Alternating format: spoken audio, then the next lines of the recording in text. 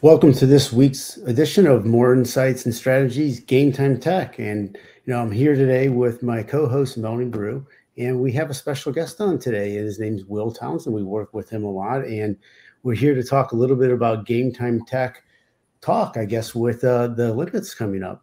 And, Mel was just in Paris, and she got a chance to really take a look at what's going on in that sweet town, right? It is that. But we have a lot of our customers that are partaking in the Olympics. We wanted to get a little bit more information from Will, whose customer is Cisco, about what they're doing with the Olympics this year.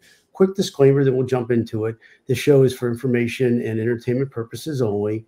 But we will discuss publicly traded companies on this show. Its content should not be taken as investment advice, even though sometimes we might want to give it. But so let's jump into Mel, why don't you talk a little bit about what you think about what you saw in Paris and what you think we want to talk about on this show with Will at Cisco. Cisco. I was just in Paris and I saw, well, first of all, I was at Wimbledon, if I haven't mentioned that, like 8,000 times. Still wearing my Wimbledon hat, one of many that I got at Wimbledon. And then I was in Paris, and all around town, you can see all of the different setups for the Olympics. There's like along the Seine, and then like near the Louvre, there's all these different places where there's things you can see, where there's areas for spectators, and there's areas for where streets are blocked off, where you can see that there's going to be, some sort of production, something. So when I read this announcement that NBC chose Cisco for their production in Paris and using 5G, I can understand the reason for it because of all of the various locations, and some of them are like down all the steps, like on the river, and then like all throughout the city. And it's an old city, so like you have infrastructure issues. So when I read this, of course, my first thought was, hey, let's get Will on to talk about this. Will is our 5G expert and networking expert. And we talked last week with Anshul about 5G at the MLB All-Star game, and what T-Mobile did there. Let's start a little bit with that, just because I know, Will, you've written a lot about how 5G in stadiums will impact the fan experience. Let's start first with just the connectivity and the fan experience and how important that is. And then we can get into kind of more of the technical stuff about the broadcast of it, because that in itself is like a whole different level. It really is. Yeah. And hey, Robert, Mel, thanks for inviting me on. I've loved your podcast, and it's an honor to spend some time with the two of you. Thank you. From a fan experience, I have spent a lot of time in venues. I met with the COTA Circuit of the Americas here in Austin and F1. I had a less than stellar experience a couple of years ago with the public mobile network bombing out, with things like point of sale connectivity not working, fan apps not working, and just not a great fan experience. And then I visited some venues that just really focus on driving an exceptional experience for fans, and at times over-investing in infrastructure like Chase Center, where Aruba has a footprint, and also the FC Austin soccer stadium Q2 as well. And that's a T-Mobile installation where they've standed up a 5G standalone network to ensure, great connectivity experiences and that sort of thing. So, number one, operations, like when you want that cold beer, if that point of sale system is connected to Wi-Fi, and that Wi-Fi network, sometimes they're private, but they can get oversubscribed with portable, scanners and checkout devices and that sort of thing. But Wi-Fi just doesn't provide the deterministic connectivity that's required. Also, access points are limited with the number of concurrent connections they can support. Mm-hmm. With what Cisco and Orange are doing to support the Olympics and the Paralympics is deploying a 5G standalone network, which gives you fiber-like throughput. And so you can support a massive number of devices. And that's for fans with smartphones. That's for the Olympics that are delivering fan activations like custom camera angles and that sort of thing. and importantly for point of sale, because you have to have connectivity with that, and people need to be mobile that are serving these refreshments at places like Wimbledon and in the Olympics and that sort of thing. So from an overall sort of fan experience, 5G really shines, and it's a great example of what can be accomplished when you size a network correctly to support a huge venue and event like the Olympics, because you may expect a certain number of fans, but sure enough, you're probably going to have double the number of people show up. Mm-hmm. Yeah, I think it's interesting that the fan experience is one thing, but when the fans don't have a good experience on something like concessions, that's also a revenue loss.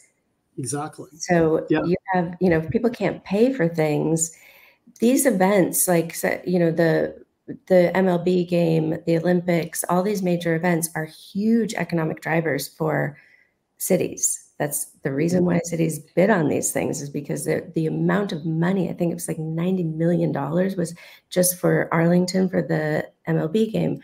Mm-hmm. The cities pay millions, if not, I know, probably billions of dollars to improve their infrastructure for Olympics. I mean, I saw just what Los Angeles did for the Olympics many years ago, but so it is, the fan experience is one thing, but it does really affect, there's a business element of that too, of if you can't sell the beer, the fan is mad, but the business suffers.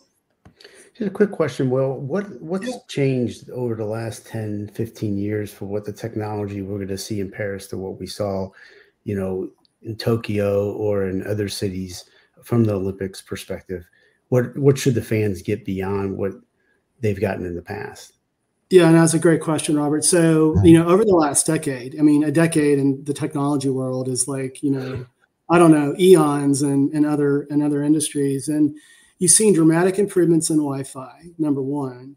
And you've seen dramatic improvements moving from 3G to 4G to 5G. So these Gs are typically a decade in length. And so if we look back 10 years ago, that was decidedly 4G. And what 5G does, it does a number of things. It improves latency by 100%, like 100x. It increases device support by like a factor of 25 or 30x. It improves throughput by a factor of like 50x. So when you take all those things into consideration, you can support more concurrent users. You can almost achieve fiber-like throughput and latency wirelessly. I know, Mel, we're going to get into the broadcast use case and why that's such an advantage. But just overall, Robert, the improvement in latency and throughput and device support, and I also mentioned security. Security is a big deal. And the Olympics are very concerned about hackers and taking down networks and that sort of thing, because it's on the global stage. And 5G also provides enhanced encryption over LTE to prevent would-be hackers from bringing down these networks. Great. Appreciate that. So, Mel, should we jump into the, I'm not sure the best spelling, or say Orange, and how they're contributing to the Olympics? Because that seems like, as you break it down from a business perspective, it goes a little deeper from a technology standpoint, and maybe we can kind of chat about that for a minute. Yeah. So I think one of something really interesting about this is that some of the cameras are smartphones. They're not like, it's not some big, production you would expect with these big cameras. So when they do the original, like, I guess it would be sort of like a boat parade down the Seine, they're going to be using smartphones. That's accurate. And one of the kind of the presumptive use cases for 5G was around crowdsourced journalism. And so the whole notion of, if you've got this super fast network with sub 5 millisecond latency in a standalone configuration, and the massive device support that a 5G network can support, that you can now allow like someone with a smartphone to be almost like a camera crew in a traditional kind of news van, like Anchorman type thing. So yeah, that's doable, because again, you have an IP network that's supported with the throughput that 5G brings. I don't know why I don't get very good 5G coverage on my cell phone. Why like I see all this stuff about like the 5G is so much better, but at my house it's just not. So somebody needs and it's still, I call it, it's sort of a work in progress, and where you could argue that, mobile network operators began the deployment of 5G dating all the way back to 2018, 2019. We had this thing called non-standalone, which was sort of the tweener. And what it meant was it allowed mobile network operators to upgrade the towers and the radio infrastructure, the radio access network infrastructure, but run the core on LTE or 5G. And so what that created was a delay in getting the full, promise of 5G rolled out. Where we're at now, and Anshul and I, we have our GT on 5G podcast, and we've talked about this quite a bit over the last couple of years, if not the last 4 or 5 years, is that now finally that investment in RAN infrastructure has occurred. And that's evidenced by Ericsson, Nokia, Samsung, all the big infrastructure providers talking about how weak their RAN business is. But now it's all about upgrading that core infrastructure. And so at the Olympics, this is one of the things that Cisco is bringing to the Olympics is a converged core, which will support Orange's deployment of a standalone private 5G network. So not relying on a public network like my experience at Coda a couple of years ago, but a discrete network that is sized for all the applications and use cases, including IP broadcasting to support 4K and 8K video streaming. Wonderful. Yeah. Have either one of you been to the Olympics? I never have. My brother went to the Atlanta Olympics many years ago, and all I got was a crummy t-shirt.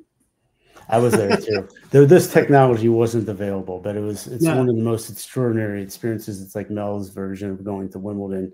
It's just a lot of fun. One quick story: we sat and went to see a wrestler from the United States play Iran. We got in there the last second, and we thought we were sitting in the right section, but we were in the Iranian section. And we stood up when the USA guy took him down, and then we looked around and everybody was Iranian, so we were in the wrong section. Be careful. So it's pretty funny. But it's such a mix of cultures, and it's so needed to have this technology so the world gets to see what's on stage because it's that special. So and here's the deal: the bottom line, like Mel, you're talking about how cities pay millions, if not more, to host these events. Paris wants to ensure that everyone has a great experience. And, bottom line, a lot of times people just make an assumption about connectivity, that it's going to be there, it's going to function, it's going to work. And so I really give the Paris Olympic Committee a lot of credit in picking Cisco, because Cisco, IP networking has been around for decades, right? But the difference now is there have been a lot of advancements in routing and that sort of thing. And now you have private 5G. So this partnership with Orange and Cisco, it's really a partnership of two equals from my perspective, because Orange is bringing that experience as one of the largest mobile network operators in Europe.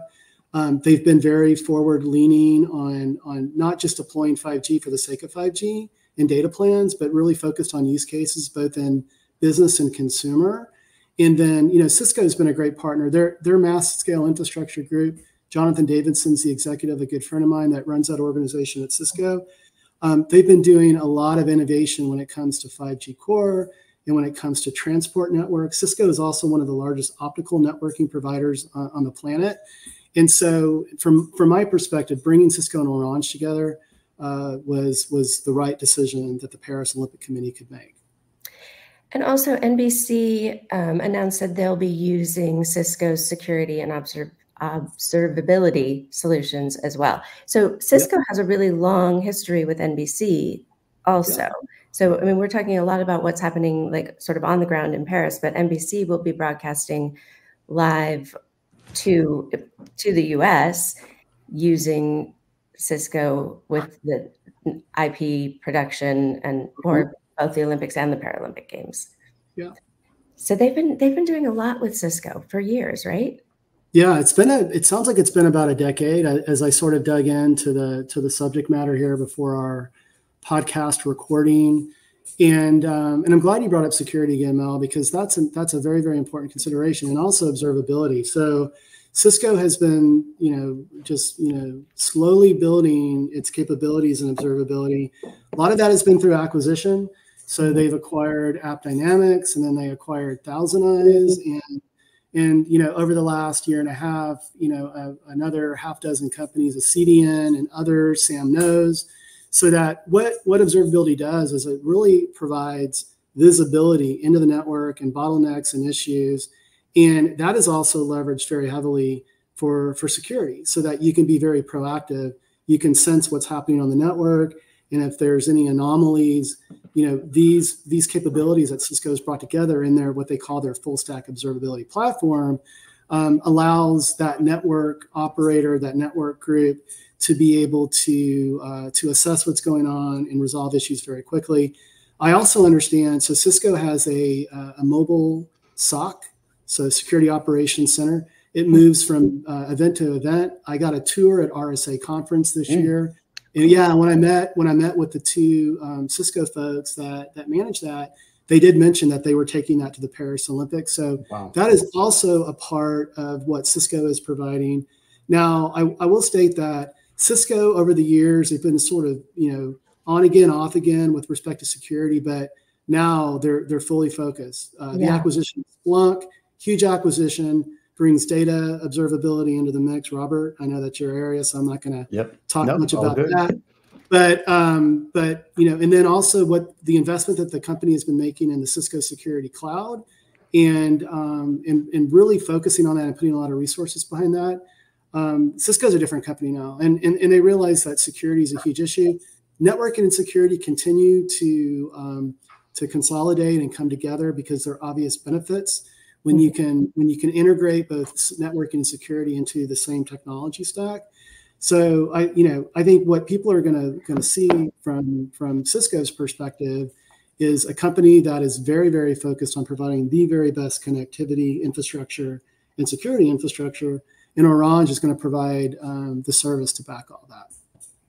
Yeah, and that's really what Game Time Tech is about, is for us to show not just what the fans get out of this, but what do technology companies, how do they showcase their technology in a way that people understand it, and in a way that people want to sort of digest it. It's like, here, everybody loves the Olympics. Everybody loves, well, I think everybody loves baseball.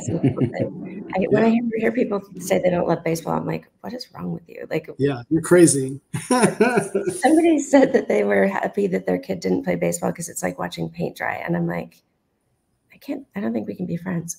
No. But, in a way that, like, it makes the thing that is complicated, it makes it really easy to understand when you can tie it to something that we watch, we love, we do. So I think, thank you for explaining a lot of these things, for making it, being our subject matter expert on this. Thanks for joining us on this episode of Game Time Tech.